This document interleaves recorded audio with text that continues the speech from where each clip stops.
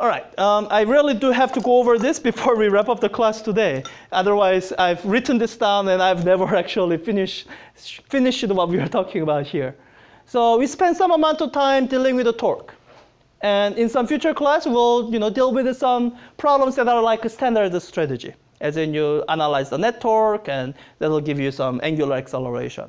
But as you try to do that, a piece of information you need to get is this quantity that's analogous to mass.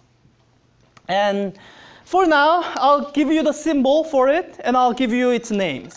And we'll do a quick exercise that'll hopefully build some intuition for this quantity for you. So the letter we use for this is I. I guess I for inertia. But it's not inertia, because if I just say inertia, that's mass. So it's not inertia that I'm talking about. It's a particular type of inertia. And I will have to tell you that there's two different names for it. They are both commonly used. The second one that I'll give you is a little bit more old-fashioned, but I think your textbook still uses it, so you have to know both. So the word I will use most often is this, rotational inertia. It's sort of what it sounds like. It's like inertia, but it matters for rotational motion, right? And the other name that's more old-fashioned, but your textbook, I think, uses it, is this name called moment of inertia. So inertia part is clear, what we mean by that. The whole moment thing, I have no idea. All I can tell you is that it has nothing to do with the time. It doesn't have anything to do with the moment of time. It might have something to do, there's a sense of moment that means some kind of weight.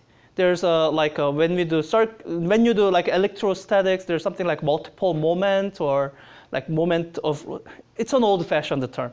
But when someone says the word moment of inertia, it means the exactly same thing as rotational inertia. And it means what we are going to refer to with this letter I.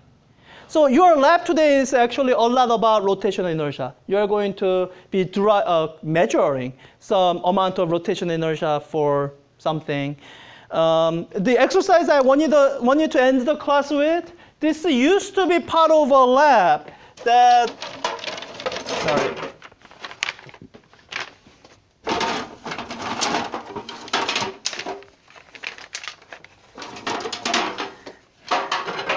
All right, this used to be part of a lab that we are not doing this semester. So this is what I want you to get. Let's see, I need to pass this out in an efficient way. Yeah, could you, let me do it this way. Could you take this, pass the rest back? Let me just get one for Tikal. You will need, for each desk, you will need one full ruler. And let me pass out these wooden rollers. So these are half meter sticks. For each desk, thank you, Kiranji. So for each desk, you will need 2 of these. And yeah, could you pass out the rest? Thank you. So you have maybe a couple minutes or so. In that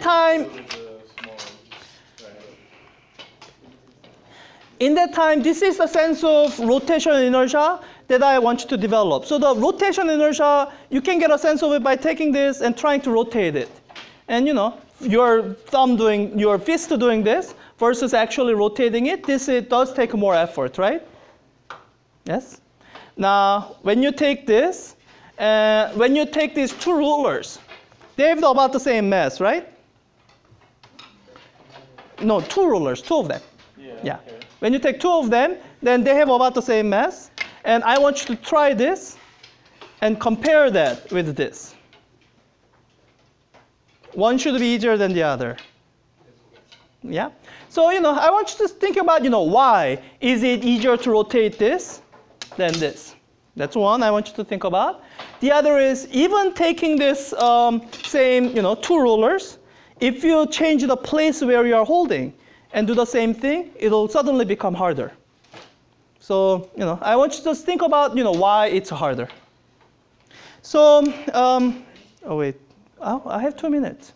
Okay, I think I have, so, you can do that for the rest of the class, but let me just prepare you for the lab.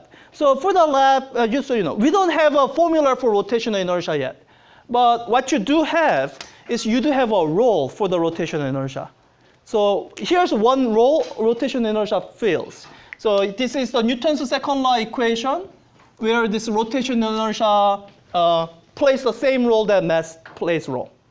Do you know of any other formulas where mass plays a role? Give me some of the formulas where you see mass in it. Well, we already have that. Momentum, okay, we'll come to that. Some other formula that has mass in it. Kinetic energy. So I want you to, because that's what we are going to use for your lab. So you don't know anything about anything else about rotational inertia yet, except that it's similar to mass. Well, here's a place where mass has a role. Kinetic energy is given by 1/2 times mass times velocity squared.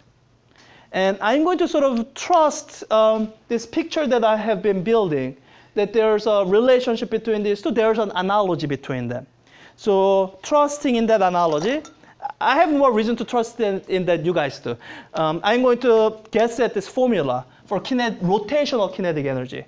That rotational kinetic energy is given by 1/2 times something that's analogous to mass, so rotational inertia, times something that's analogous to velocity, or angular velocity, and squared.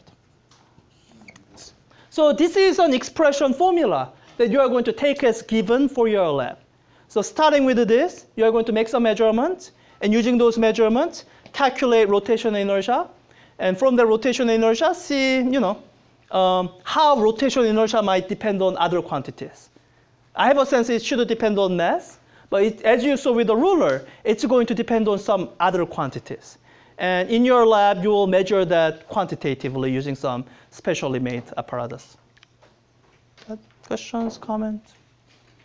All right, yeah, we have a whole class session devoted to rotational inertia. That's October 31st in your schedule. So